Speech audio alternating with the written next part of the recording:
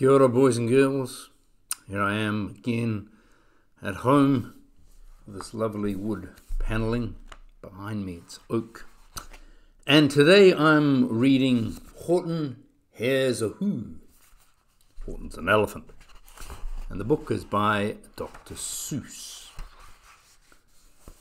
On the 15th of May, in the jungle of Nool, in the heat of the day, in the cool of the pool, he was splashing, enjoying the jungle's great joys, when Horton the elephant heard a small noise.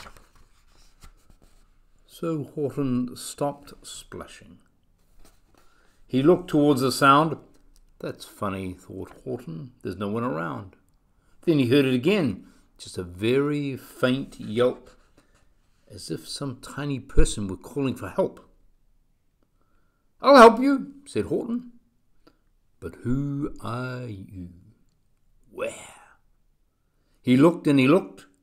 He could see nothing there but a small speck of dust blowing past through the air. It must be the small speck of dust up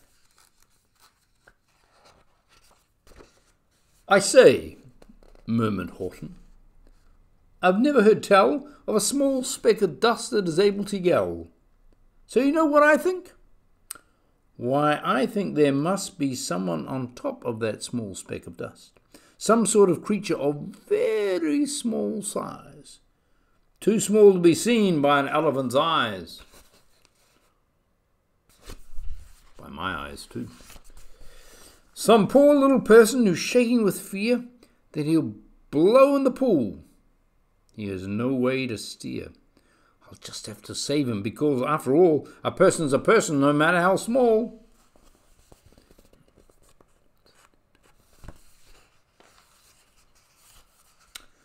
So gently and using the greatest of care, the elephant stretched his great trunk through the air, and he lifted the dust speck and carried it over and placed it down safe on a very soft clover.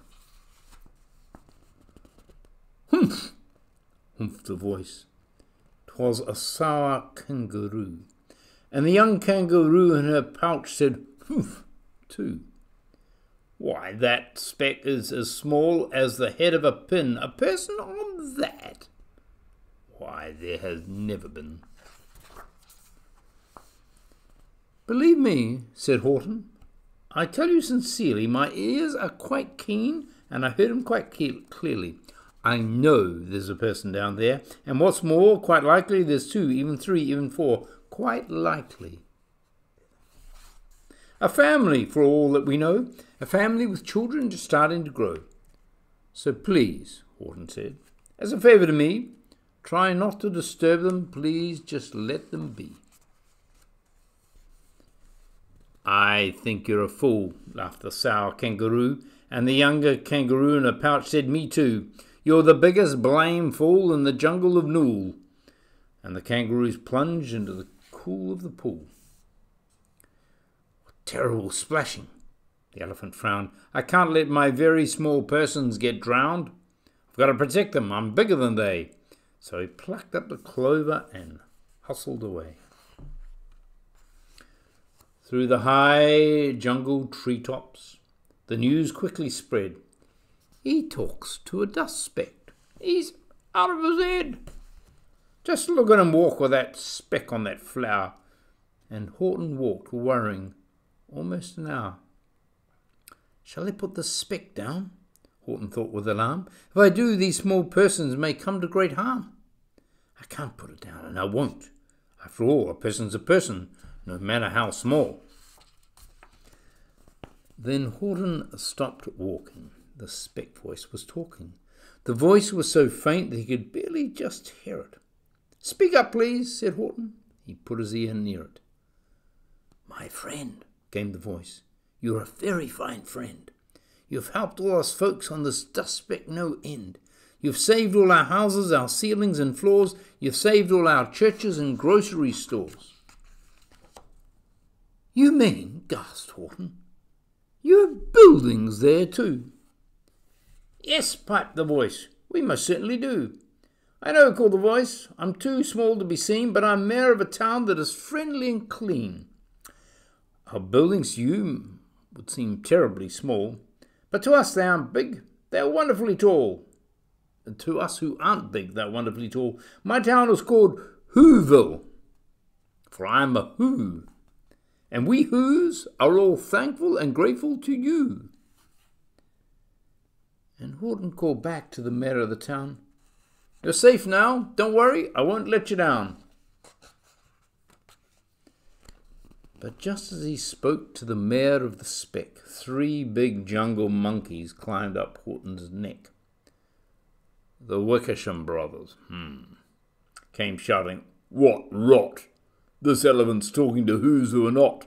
There aren't any Whos, they don't have a mayor. We're going to stop all this nonsense, so there." They snatched Horton's clover. They carried it off to a black-bottomed eagle called Vladikov. A mighty strong eagle, a very swift wing.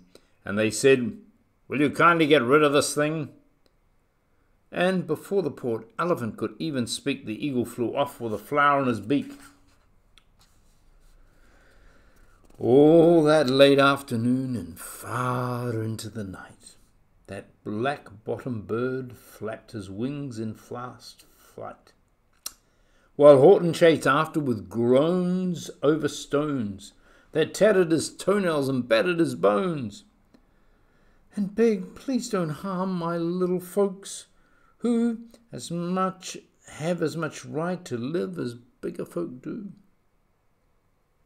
But far, far beyond him that eagle kept flapping, and over his shoulder he called back, "Quit your yapping, I'll fly through the night. I'm a bird, I don't mind it.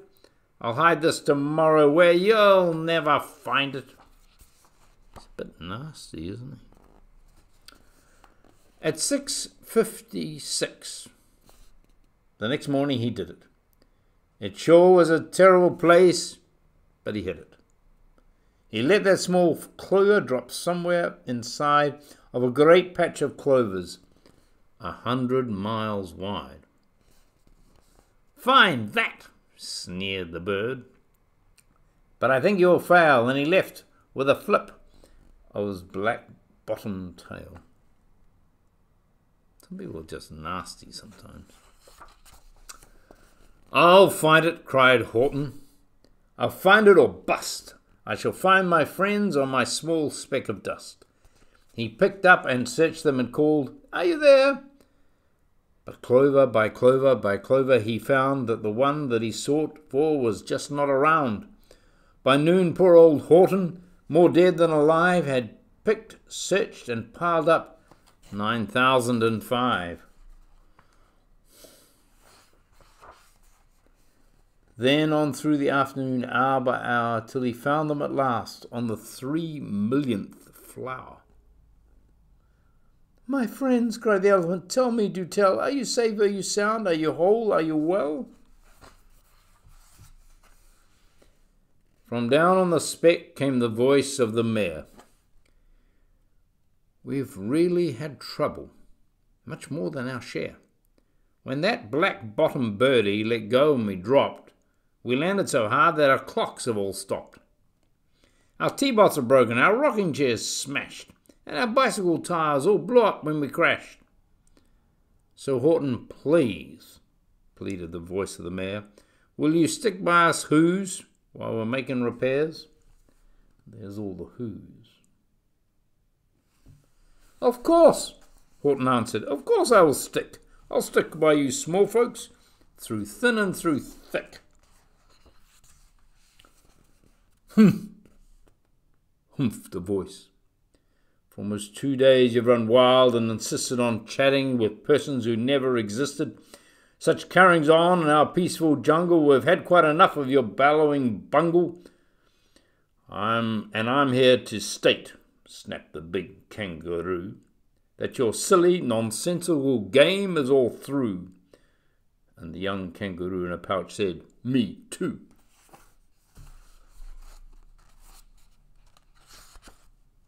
Sometimes people like that are just best ignored. With the help of the Wickersham brothers and dozens of Wickersham uncles and Wickersham cousins and Wickersham in-laws whose help I've engaged. You're going to be roped, you're going to be caged. And as for your dust speck, that we shall boil in a hot steaming kettle of bezelnut oil. Boil it? Gasped Horton. Oh, that you can't do. It's all full of persons. I'll prove it to you. Sometimes nastiness breeds nastiness, doesn't it? Mr. Mayor, Horton called. Mr. Mayor, you've got to prove now that you're really there. So call a big meeting, get everyone out, make every who holler, make every who shout, make every who scream. If you don't, every who is going to end up in betel nut stew.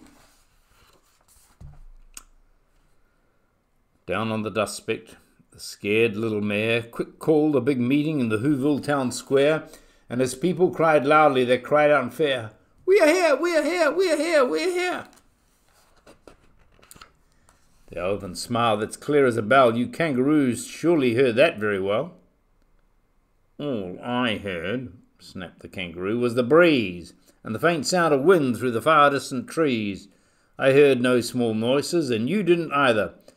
And the young kangaroo in a pouch said, "Me neither." Sometimes you have to really listen to hear. "Grab him," they shouted, "and cage the big dope. Lasso his stomach with 10 miles of rope. Tie the knots tight so he'll never shake loose. Then dunk that dumb speck in betel nut juice."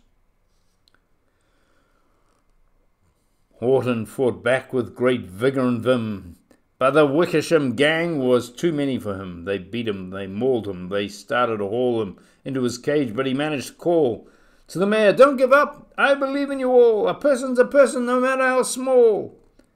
And you very small persons will not have to die if you make yourselves heard, so now come and try." The mayor grabbed a tom-tom. He started to smack it. And all over Whoville they whopped up a racket. They rattled tin kettles, they beat on brass pans, on garbage pail tops and old cranberry cans. They blew on bazookas and blasted great hoots on clarinets, umpars, boompars and flutes. Great gusts of loud racket rang high through the air.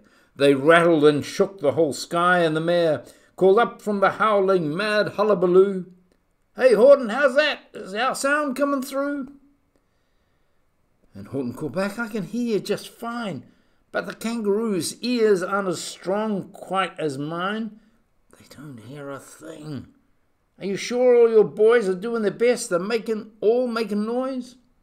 Are you sure every who down in Whoville is working? Quick, look through your town. Is there anyone shirking?" Through the town rushed the mayor from east to west, but everyone seemed to be doing his best. Everyone seemed to be yapping or yipping. Everyone seemed to be beeping or bipping. But it wasn't enough, all this ruckus and roar. He had to find someone to help them make more. He raced through each building. He searched floor to floor. And just as he felt he was getting nowhere and almost about to give up in despair, he suddenly burst through a door, and that mayor discovered one shirker quite hidden away in the Fairfax apartments, apartment 12J. A very small shirker called Jojo was standing and bouncing a yo-yo. There's Jojo bouncing his yo-yo. Not making a sound, not a yip, not a chirp. And the mayor rushed inside and he grabbed the young twerp. And he climbed with the lad up the Eiffelberg Tower. "This," cried the mayor, "is your town's darkest hour, the time for all whose who have blood that is red to come to aid of their country," he said. "You've got to make noises in greater amounts, so open your mouth, lad, for every voice counts." Thus he spoke as he climbed. When they got to the top, the lad cleared his throat, and he shouted, "Yop!" And that yop, that's one small extra yop, put it over. Finally, at last, from that speck on that clover, their voices were heard. They rang out clear and clean, and the elephant smiled. Now do you see what I mean? They've proved they are persons no matter how small, and their whole world was saved by the smallest of all. How true. Yes, how true, said the big kangaroo. And from now on, you know what I'm planning to do. From now on, I'm going to protect them with you. And the young kangaroo in her pouch said, Me too. From sun in the summer, from rain when it's fallish, I'm going to protect them, no matter how smallish. Well, a person's a person, no matter how small. But sometimes we don't hear their voices at all. Sometimes some people are mean and nasty. And sometimes there's people like Horton who hear and protect and care. A person's a person, no matter how small, no matter how quirky, no matter how tall. A person's a person. Blessings to you this week.